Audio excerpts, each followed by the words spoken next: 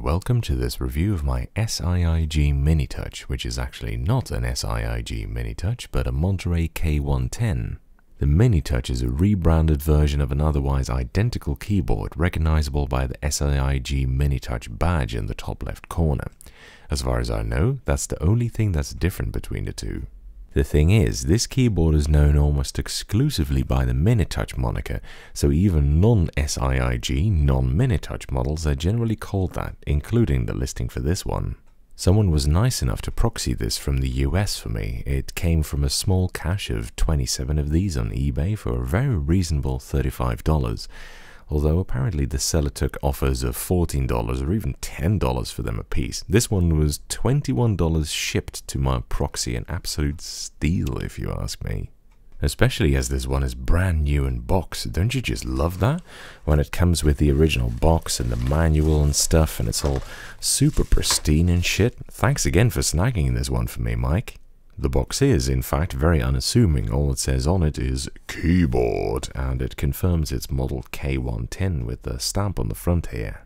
So for the coming weeks, I'll not be doing exclusively, but will be looking more than normal at space-saving keyboards, and this one is a great one to kick off with. I've been wanting to review a MiniTouch for a while now, and I've had a fair amount of requests for it, as it's both a relatively well-known and definitely a well-respected vintage mechanical keyboard. It uses a 75% form factor, which is a compromise between a 60% and a 10 keyless.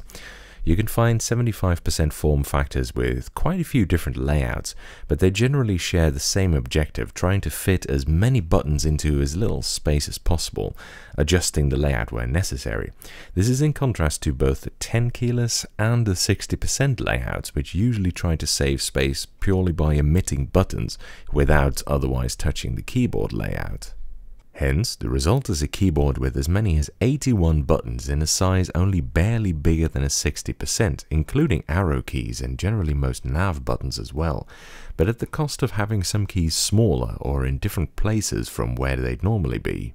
There is a numpad present on the main keys which you can access using the FN key, but to be honest I think that's kind of pointless. I really like working with a numpad, but not one like this where all the keys are a bit slanted and you need to press another key to access them. So I just use the number row and I don't bother with the numpad. The FN key is also used to turn the arrow keys into a nav cluster, which does make a lot of sense actually, and to access F11 and F12, which are on the F1 and F2 keys respectively.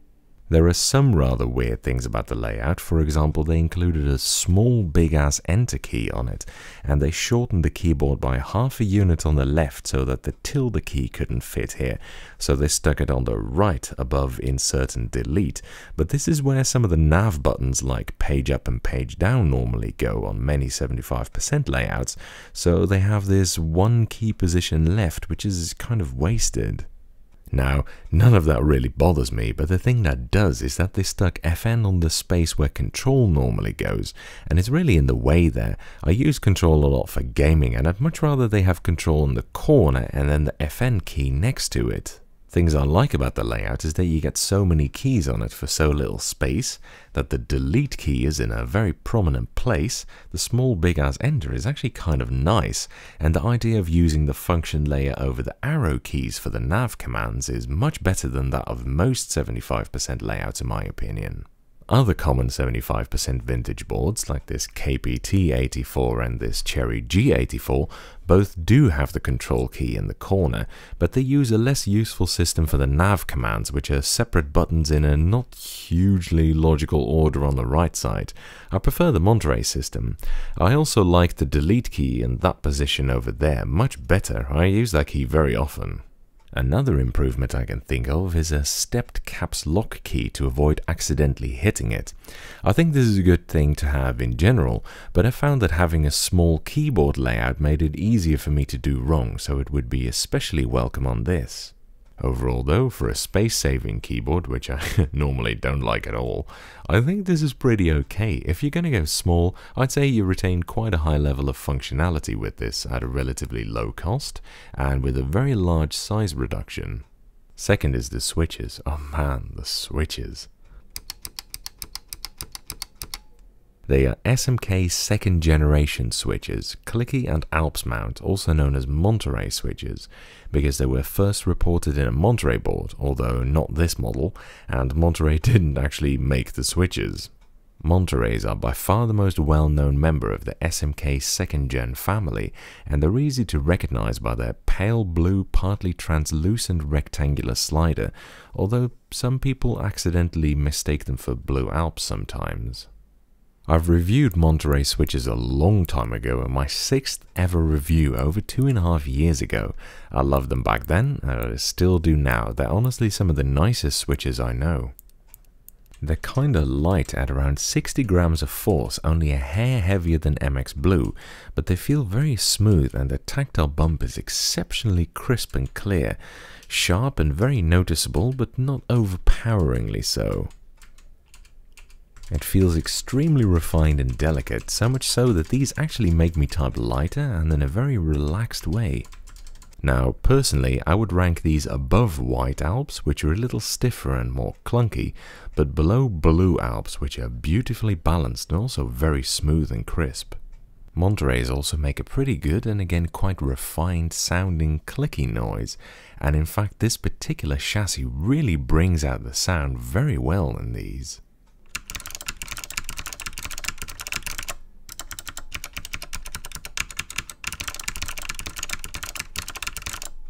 Now, normally Monterey switches sound a lot less bassy than Alps switches do, which is probably because Monterey switches use a really tiny clicker and Alps use a massive one. But in this particular small chassis, the Montereys really sound very nice, as opposed to Alps switches, which tend to sound a little bit better in large keyboards and roomy cases. Still, ranking just below Blue Alps is very high praise in my book, and what's better is that these are generally much cheaper to get hold of, not to mention they're nowhere near as sensitive to dirt and dust as the picky Alps are, those little divas. The MiniTouch could also come with Alps clones, which aren't as good as Monterey's, or as Alps for that matter, but I think the majority of these that I've seen use Monterey's. One thing that's basically inherent to keyboards with Monterey switches is that they're built like crap though, and this one is no exception. It's very, very light at just 700 grams, and it's plasticky and thin, and it flexes a fair bit considering it's such a tiny board. But that said, although it's light and flimsy, it doesn't look terribly cheaply made though. It comes with a fairly short cable with a 5-pin DIN plug, but no AT-XT switch that I could find, so it appears to be an AT-only board, which would make sense because it's from the 90s and by that time the XT protocol was kinda old already.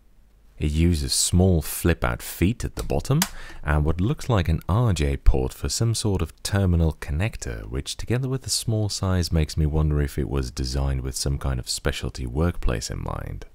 Overall, the build quality is kinda crap, though not the worst for a Monterey board, and I think it does look pretty good, wouldn't you say? It's got a really classy, timeless design and elegant styling in my opinion. Another thing they skimped on is the keycaps, which are thin lasered ABS. Now, that's not as bad as, for example, pad printing, but it's nowhere near as durable as dye sublimation or injection molding, and it doesn't look as good as either too, especially the double-shot keycap on the left, which is just a standard focus keycap. They're pretty good for lasered caps, but ABS yellows with time, and what's worse, although that Alps mount, which is not the most uncommon mount around, granted, so many of the keys on it are a non-standard size, a shape, or even row that it's hard to imagine where you'd source different keycaps from, except from perhaps another MiniTouch really. So, unless you plan to replace just the alphanumerics pretty much, these are the caps you're gonna have to make do with. For example, where in the world is Carmen Sandiego? I mean, where in the world are you going to source a 1.5 unit caps lock, 1.75 unit shift key, or a 1 unit tab key with this thing poking at the top from? Anyway, honestly, if you're looking at space-saving keyboards, have a think about getting one of these. As far as space-saving goes, this one is pretty usable in my opinion, and the switches are just a delight to use. I think Montereys are one of those switches that any keyboard enthusiast owes to themselves to try at some point. If you can't get one of these, there's also the MiniTouch Plus, its successor, which was a rebadged BTC 5100C, although that one is known mostly by its original name rather than its MiniTouch name. That one is also a 75% keyboard, but with BTC dome with slider switches, which are some of the best rubber dome switches ever made. Anyway, that's it for this review. Thank you for watching, I hope you enjoyed it, and following is a typing demonstration of me typing on this keyboard.